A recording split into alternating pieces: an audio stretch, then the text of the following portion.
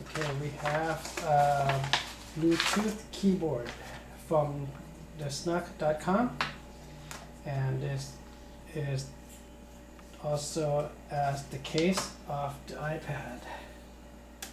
This is how you put in the case from the Snugg.com, and it is also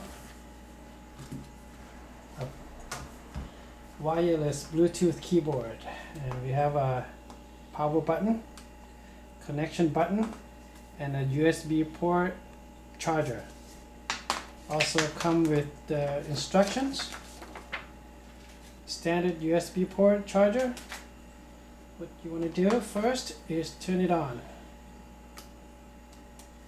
Okay, and then to your iPad setting, go to general connection, turn on your Bluetooth connection, and then you want to connect to the Bluetooth keyboard for iPad. And then you want to pair them together. Once it's connected, you can close that program. Let's see if it works.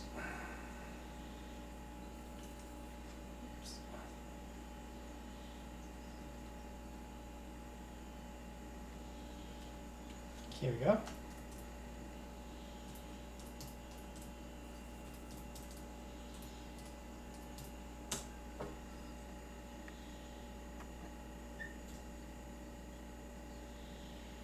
There we go. Then we're going to go to the US setting, and it is working. Also, you can control the brightness of the screen on the keyboard.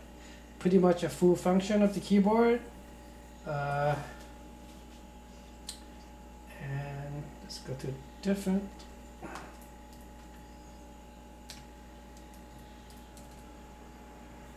website. See? Same thing.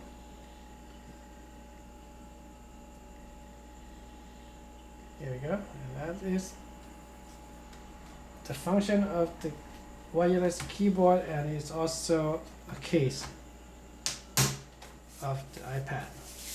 Very nice.